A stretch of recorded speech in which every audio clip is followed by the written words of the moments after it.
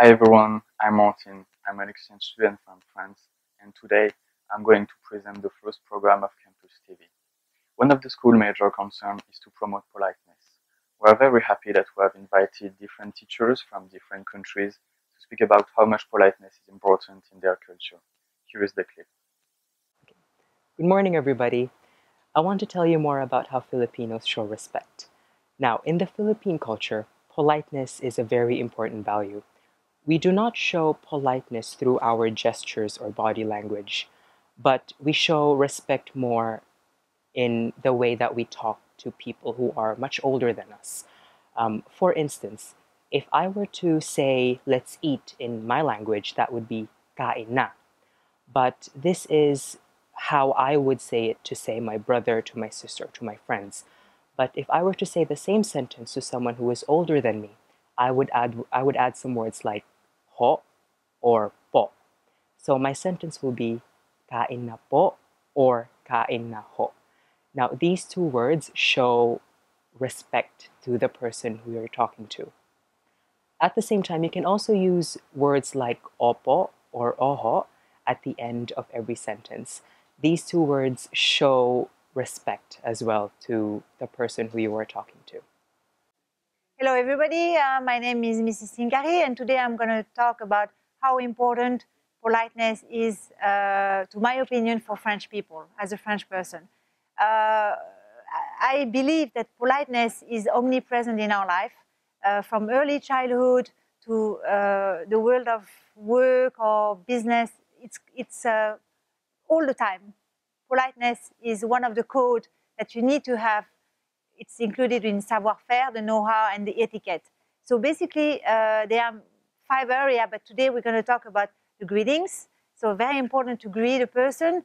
In France, we associate sometimes, or quite often, sorry, the greetings with the gesture. So I would say hello, but at the same time, I would shake my hand, or I will give 2 kisses on the cheek if I know the person a little bit better. And it could be 2, depending where you're from, or 3 or 4, but most common is 2.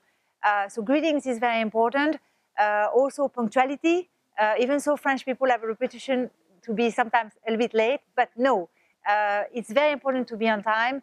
It means that you have respect to the other person, and we are so-called following the code of politeness and savoir-faire. Then we can talk about the language, because in the French language, we have many words to express the politeness. And we really have to put them when we ask for something, and we can distinguish, for example, the tu when you know a person, and the vous if it's more formal. So really, we have a special attitude and communication depending to whom we talk to.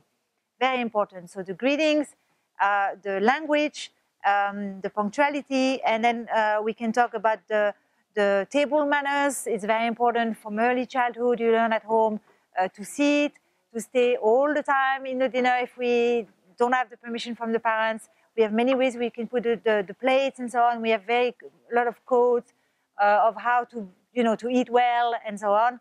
And we can also talk about how to be a good person, like you hold the door if someone is behind you. It comes from the Middle Age already, and it's a relationship between men and women, and still today you have to respect each other. So basically, you cannot live without being polite. It's very important, and it will follow you all your life. Hi, this is Mr. Mohammed. I was asked to share with you some very simple yet very vital practices we have in our culture regarding politeness. I thought about it. There are so many that we practice every day.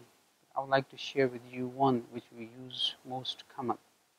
It's very simple yet very useful, and that is the practice of how we greet each other. Whenever we come across, then we do the following steps. Let's say, for example, if I have to greet somebody, then I will try to take the initiatives. It's very polite to take initiative and go ahead. So I will take initiative and I approach the person with a smile, which is also very important. Then I will use 2 words.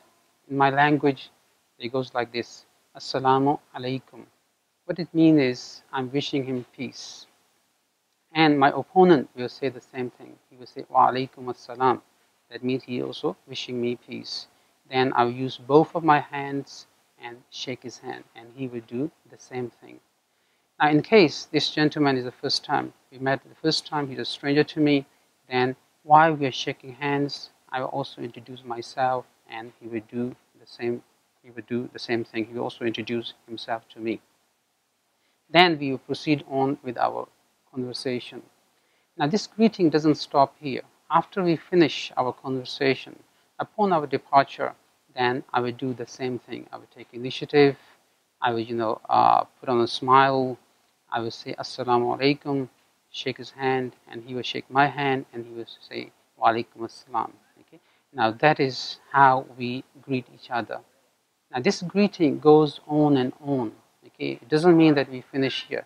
If I meet him, let's say after 10 minutes, then I will do the same thing. When I go home, I will do the same thing to my children. They do the same thing to me.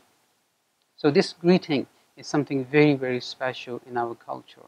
So each culture have got different ways of greeting. The most important thing is we greet each other. You may have another way. So my message to you is, please greet whenever you come across anybody else. Okay. Thank you very much.